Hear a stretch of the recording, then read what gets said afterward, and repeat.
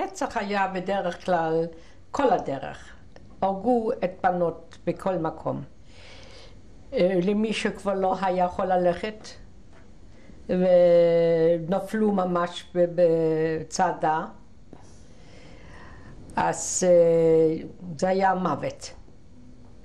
חוץ מזה קרה לנו מקרה מאוד קשה, זה היה לפני עיר בבאוטצן, שהם אמרו שבחורה גנבה לחם, ולקחו אולי 60 בנות, והרגו את כל ה-60 בנות.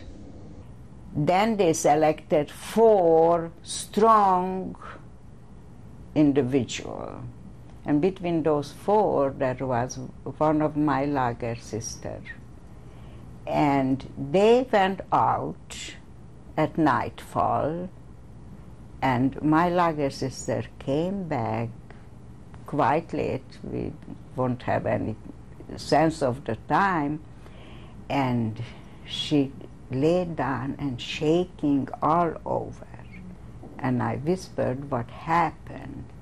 And she said, we had to undress them after they'd been shot.